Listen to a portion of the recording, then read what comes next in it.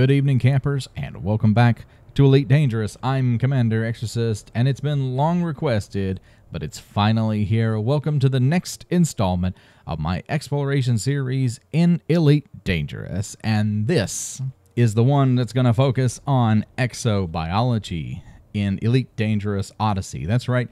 When we got the DLC a couple of years ago, it added plant life to the tenuous atmospheric worlds. And so that is what I'm going to talk about today. I'm going to show you how to get into a system, how to scan the bodies, determine if they have biology on them. Then I'm going to show you some tips and tricks to more easily find these locations on the planet surfaces. Now, in contrast to some of my previous tutorials, this one's going to be a little faster. I'm not going to really go in depth as far as advanced techniques. However, I am going to assume that you know a little bit about how to fly a starship. If you're going to go out and do biology and exploration like this tutorial assumes that you've either watched some of the previous ones or you have, significant experience in exploration. You know how to handle yourself with the full spectrum scanner and navigate the system map, do the basic stuff. And so we're going to go through an entire sequence of entering into a star system, doing the FSS scan, doing an approach, and then a couple of ways that I have found that are pretty effective in searching a planet surface, finding the POIs that you need to scan, and then what you can do when you're down on the surface to get the most scans in the least amount of time. Because depending on what you're scanning, there are different ways that you can go about finding these locations, scanning them, and moving on. So that is what we're going to talk about here, and let's get started. Now, the system that I'm using in this tutorial has already been discovered, but it's good to hit it with the FSS as well to get the credits for exploration. Plus, it'll give you an opportunity to see where it is we're going. When you're scanning a planet with the FSS and it has biology on it, it will pop up in the far right corner, just like it does with geology and other persistent POIs. Now, let's see here. There's a ringed gas giant here. Yep, and then the planet that we're actually looking at in this system is the first moon, and it should be this one right here. Yep, and so you can see it has 4 biologic signals. Now, there's no way in game without going to the planet to know what those are, but we do have our target, so we know that it is a carbon dioxide atmosphere and it has 4 biologics, and that is going to be our primary target for this tutorial. Now, obviously, the next thing that you want to do is jump into Super Cruise and fly out to your location of choice. In this particular instance, we are approaching our carbon dioxide tenuous atmosphere world, and it is a 4-probe planet, but you're going to notice that I'm shooting a couple more than that, and because I really don't care about the payout for efficiency, because any payout that we get for scanning the biologics on this world are going to eclipse anything that we would have earned as far as an efficiency bonus. So that's kind of a mindset change, especially for me when it comes to exploration, because now you can see that the planet is lit up different shades of blue, and it changes as we move our filters based on the different type of biologic signal. And this is a point where I want to show you something that is kind of unique, something that I have been doing on my own exploration, and it has made things so much easier when trying to find a diverse set of biologic signals over an entire planet surface. Now, what I'm doing is just kind of quickly flipping through the different POI filters. And what I'm looking for is areas on the planet surface that stay illuminated as I'm changing filters. And that's one of the reasons that I do it fast.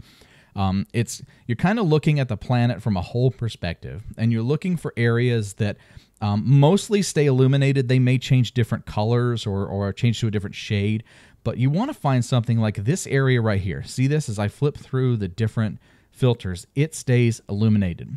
That should be your first target. And there are a couple of other places on the planet surface that do the same thing. The shades may change, the patterns may change, but they typically stay illuminated. And what that means is that there is the potential for a high concentration of all 4 POI signals in that region. So instead of having to fly to one section of the planet, scan, and then fly up to another, you can find these POI locations where the biology is kind of huddled together.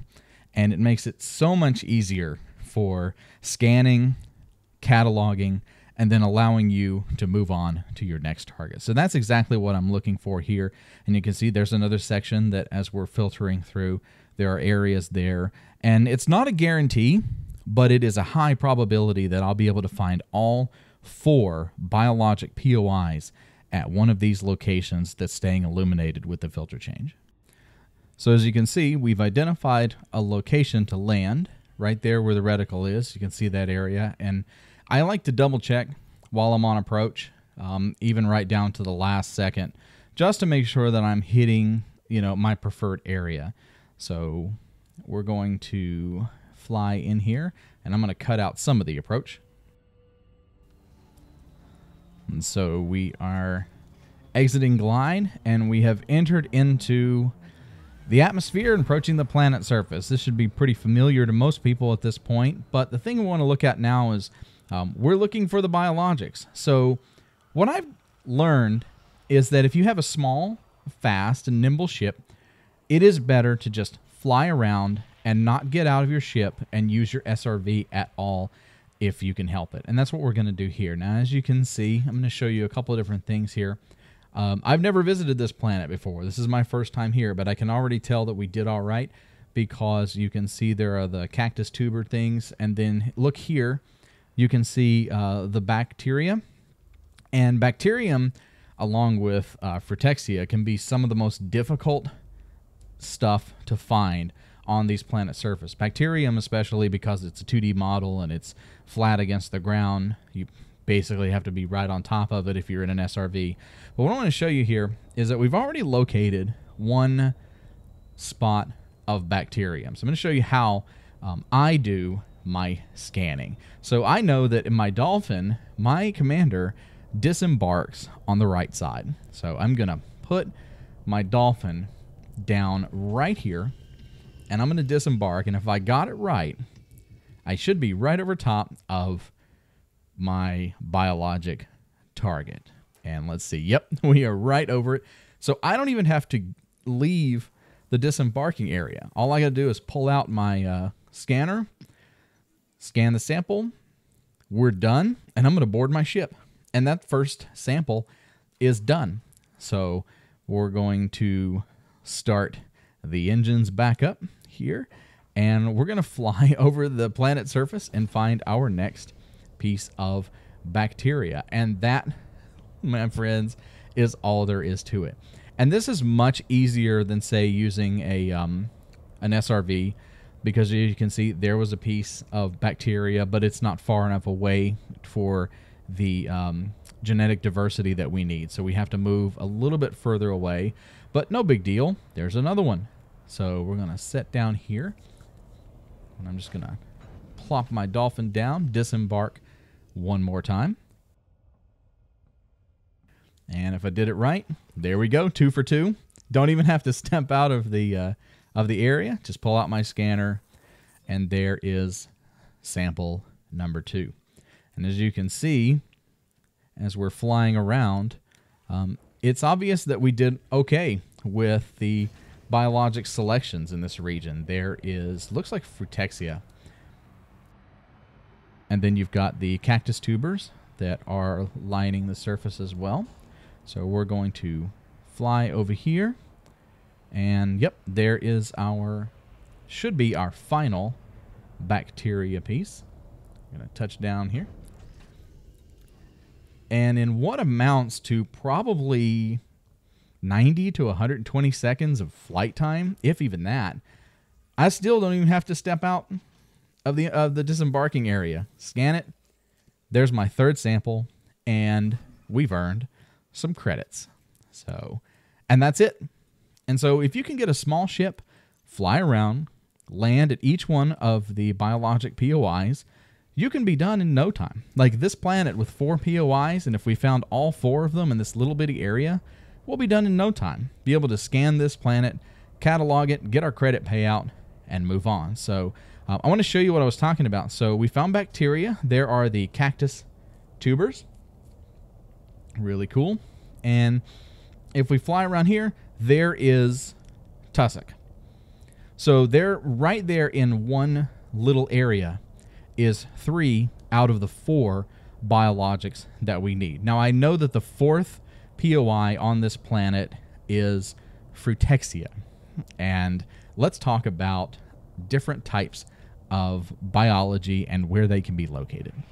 Now, it took me a few minutes to fly across the area, but we have found Fruitexia. And this is a perfect example of one of the challenges with biologics is they do grow in different areas of the planet, and it really is reliant on the altitude and the surface composition. And so Fruitexia in particular, along with Fungoidia, tends to grow in higher elevations.